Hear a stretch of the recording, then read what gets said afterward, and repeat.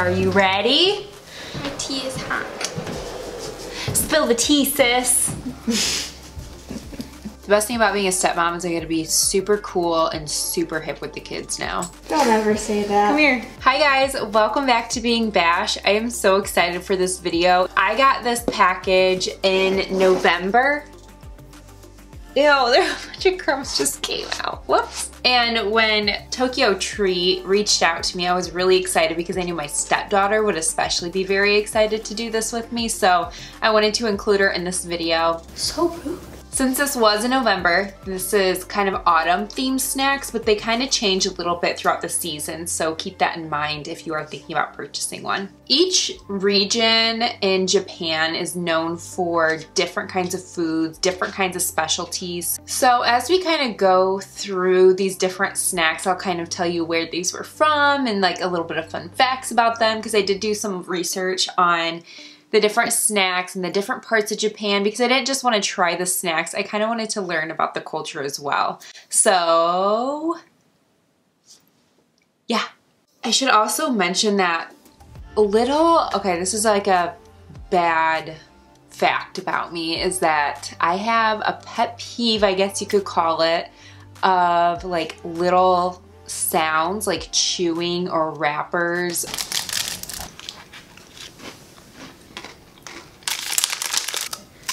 This video is traumatizing for me to edit. Does anyone else have that too? Like, I don't know, it's just super like agitating, I guess is the good word for it. Ready to open the box? Yes, it's like for our first impressions. Okay. Dad, why are you doing? Oh. Treat yourself. Okay, so there's this little booklet. I guess it just explains what everything is. So the first thing I noticed when we opened up the box was this little guidebook. And although we couldn't read the ingredients or like anything else, it was nice to just kind of know where the food was coming from, and it had like little facts about each little snack or treat. So that was really helpful. Because we can't really read it. The box comes with this is the premium box. I also have like different types of packages you can buy, but this was the premium, so it did come with a little bit more luxurious things like the drink. Not all of the boxes come with that, so this was one of the premium items. Geez, save some for us, bro. Right. Come on now. Yeah, it tastes like Coke with a hint of apple.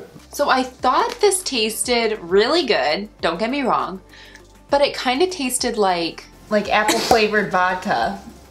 Okay, well, I won't know what that tastes like, so. How was college for you? So I'm probably gonna butcher all these words, so you can roast me in the comments below. I deserve it. Shizuoka, Hokkaido, Elmari, Nippon, Shizuoka. So this drink in particular was inspired by Elmari. So this is the land of apples and orchards. The next snack was a corn potage snack, and I'm not gonna make any corny jokes, but this smells corny. This smells corny. Does it smell like what these? Smells like Indiana. It smells like Indiana. This snack kind of tasted like one of my favorite cereals. It reminds me of Captain Crunch. It's the same type. Yes. Yes, that makes sense. What about that?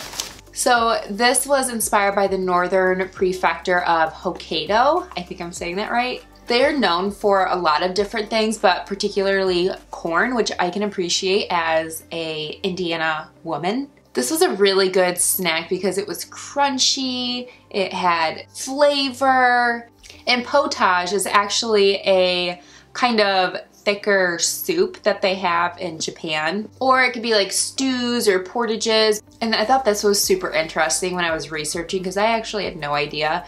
But Japan is actually called Nippon, I think is how you say it. Again, don't come at me, or come at me, whatever. In Chinese characters, this means the origin of the sun, and that comes from the position that Japan sits in relation to the sun. Oh, I gotta go to work. Okay. Love ya. Love you.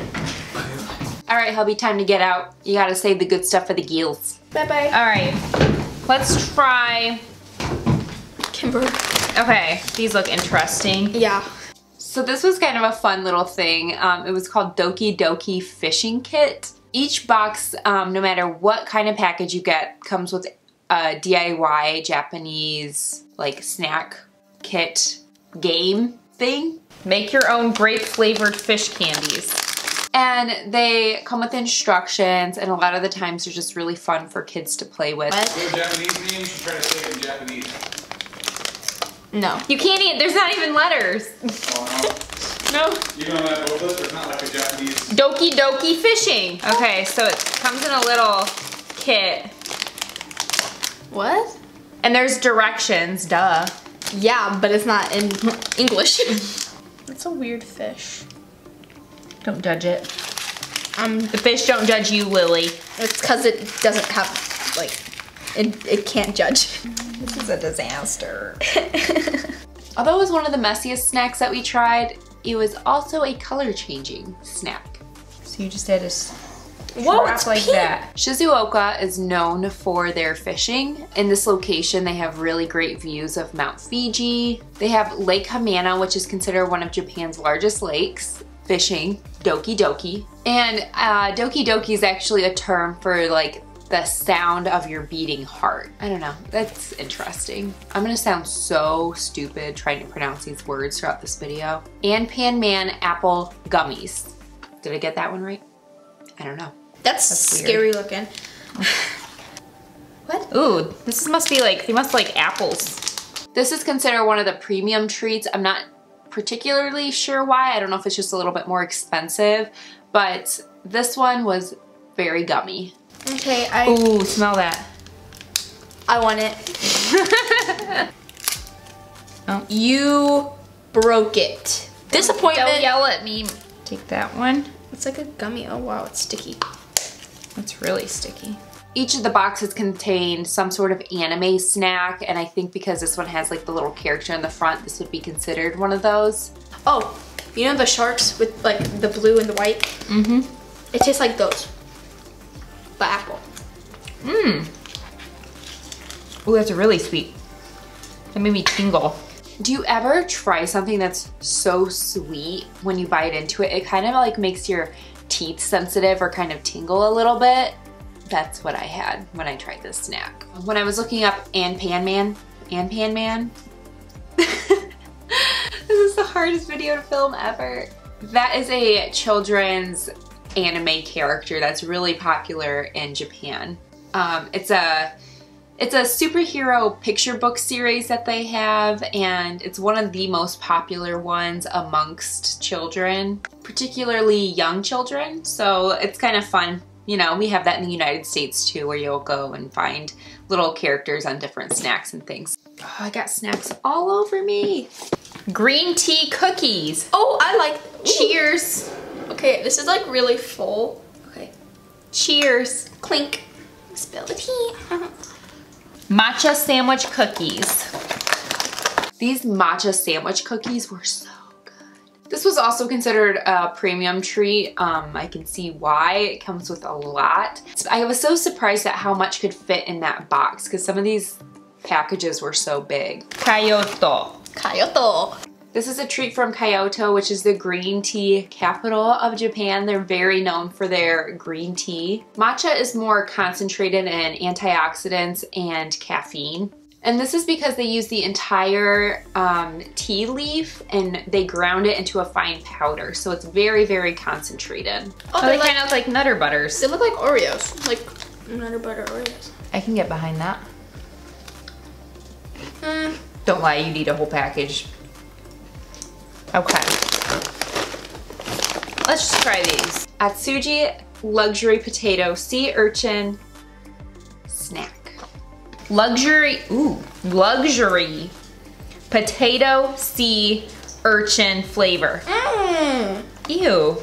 My mom actually loves this. She liked the seafood flavor, but when you open it up, it just does not smell great. It smells like fish. Wait, what? What's it? Ew. That smells like fish. This was inspired by the famous sea urchins of Hokkaido. Hokkaido? Hokkaido. Hokkaido. Ooh. Man, I cringe every time I say a word because I'm like, that's not right. It's got a dead sea urchin on the back.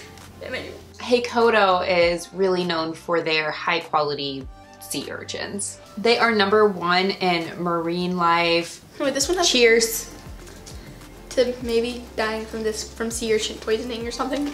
No, not that bad.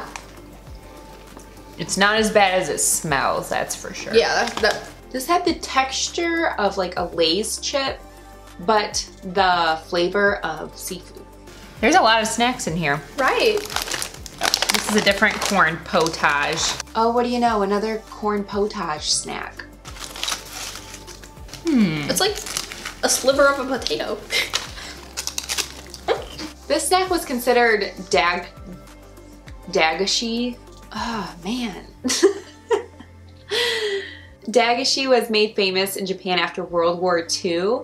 It's an inexpensive snack and it has a variety in flavor. They're usually small size and they sometimes come with a toy. Tastes like garlicky. Yeah. So they're great little snacks, kind of targeted towards children. I hope they have a really long arm because...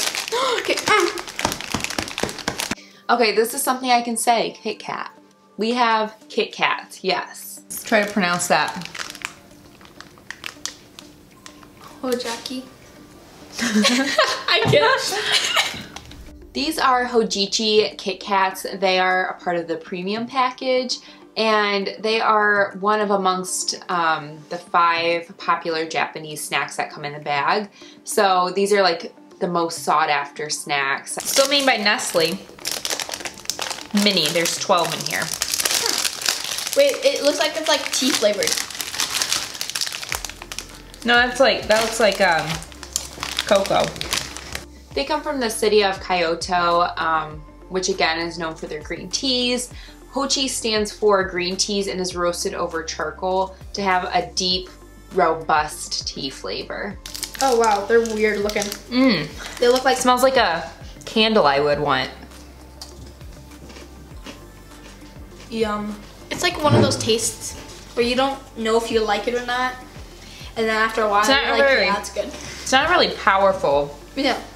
Like, I feel like regular Kit Kats are way sweeter. While Lily went and moved back to the little fishies we were working on earlier, I went ahead and went on to another snack. And I will grab Hibadango. It's a sweet candy stick. Huh. Oh, okay, this is what? And it has a sweet peach flavor. What? Whoa, these are weird. They're so crumbly. Ooh, these look like taffy. Oh my goodness. That's really good. Is it really sweet? It's so hard. Oh my goodness. Okayama is a prefecture in Western Japan known for Crow Castle. They had the sweet candy stick inspiration for this snack.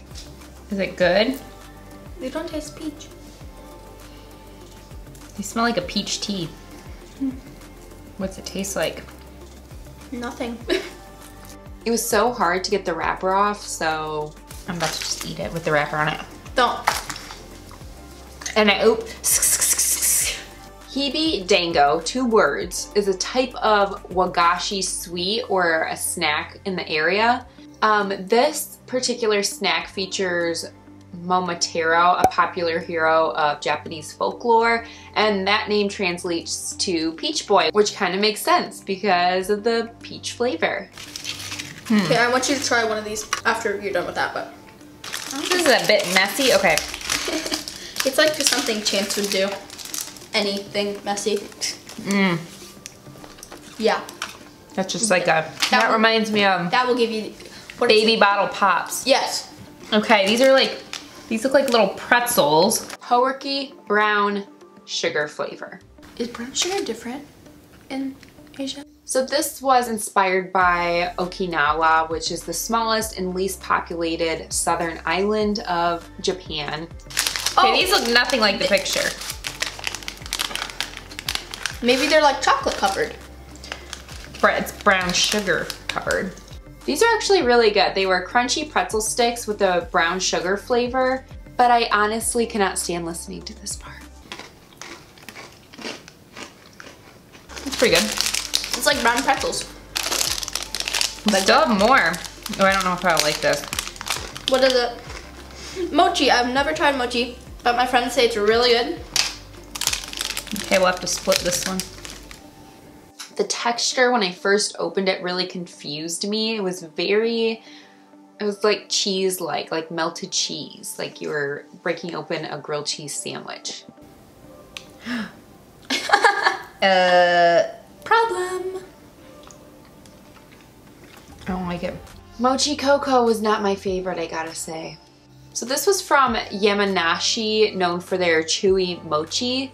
Fiji Yoshida Fire Festival is known for marking the end of the year, and it's like the end of climbing season for Mount Fuji, so they have a big celebration there. So that's probably like what they're most known for. That's good. Coated in chocolate and filled with the yummy chocolate cream. And mochi is a Japanese rice cake made of mochi gome, which is just a glutinous rice. It's really chewy. You can say that again, but you know what? These look interesting. Another apple flavor. The next one was green apples in a bag, and this was pretty good, although very, very chewy. They're like us in Indiana. Apples, corn, A and potatoes. mysterious texture. Mochi, jelly, gummy. It's got like a little toothpick. It came with its own stick. So we're going back to the prefecture of Aomori, known for their delicious apples. This kind of had like a mysterious, sticky, gummy, jelly texture. It almost tastes like it would be a gum at first. Yeah. It's really chewy. Yeah. It's like gum. They really like their textures, apparently. Japan, the city of textures. I like all their little cartoons. Takoyaki umebo. Takoyaki umebo. This one was like not my favorite either. This would be considered a daigashai treat. And this was inspired by Osaka. It is the land of Tokiyaki, which is basically fried dough covered in octopus. Umebo just means a puffed corn snack. So think of like our puffy Cheetos or something we have here in the US. Whoa, Wow. That's some.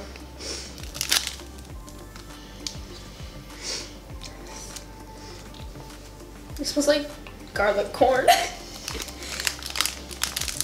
Like garlic, what does this smell like? It smells like something. Here, just do it over the box.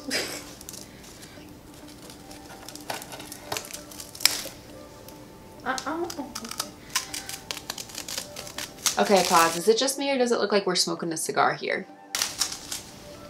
I would definitely consider this more of like a savory treat, but Lily made a good point about like a very accurate flavor it had. Tastes like burnt something. It's like a cheese puff. It is like See? a burnt cheese puff. Yeah, burnt cheese puff. Ooh, these were so good. The Constellation chocolate cookies. This is inspired by the prefecture of Saitama, known for their chocolates. And yeah, this is one of my favorites because it tasted like a chocolate covered cookie and you can't really go wrong there, can ya? It's a cracker with chocolate. I'm fine with that. I'm fine with that.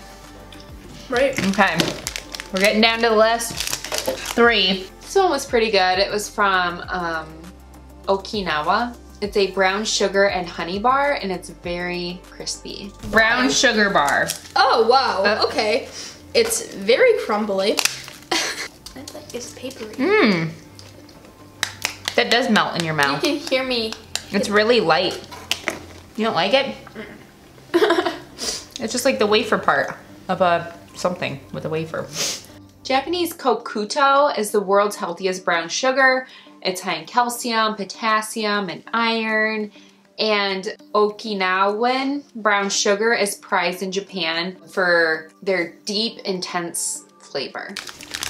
2 left. Toki is known for doraki, which is basically a type of pancake sandwich. With red bean custard. Oh, I read that one. It's the, oh. Oopsies. And these little treats used to consist of 1 layer, but since 1914, it has its current shape that you see today. It tastes like a chocolate pancake. So a lot of the children that are watching like little anime shows and everything, they really like the Doraemon anime character. Doraemon loves Doraki. I think it's Dorakai. Man, these are hard words. And last but not least, we have a Chocolate pie. ooh. And as I've noticed, as we've been trying the snacks, Lillian is getting more and more afraid of the snacks. Why you give me the bigger piece? Because you're the child. Ugh. The last 4, you're like, no, no, no, no. Nope. So this pie comes from the prefecture of Saitama, known for chocolate, which is the same as the constellation cookies that we tried. And it's basically just a silky chocolate creamy flavor wrapped in a pie crust, which, you know, it's pretty good. What was your favorite? The Kit Kats. No. Well, let's dig through here. So Lillian is a true Indiana queen. I actually like these. You like these the most? Yeah. Out of everything? Yeah. A round piece of corn? Yep. So these were probably my favorite. Yeah. Because I love Nutter Butter. That's my favorite. And these kind of tasted like Nutter Butter. Would you buy this box for yourself? Yeah. Is it everything you ever dreamed of in your life? I don't know about that, but. Okay. Benito! Benito. Now, if you want to try this box for yourself, you can go to tokyotreat.com. If I can get any kind of discount codes or any kind of giveaways or anything like that, it'll be in the description box down below, so you can check that out. The premium box, which is what I have, is $31.50, but like I said, they do have other options available. But this box does come with 17 full-size items, which I think is awesome. And not to mention, it is free shipping. So I do think this is a really great gift if you know someone that's like super into trying other foods from different cultures. There's someone that loves to travel, or maybe someone that loves like anime. I think someone of any, I think even like someone like me and Jer, we could still enjoy it too, because, you know, who doesn't love food?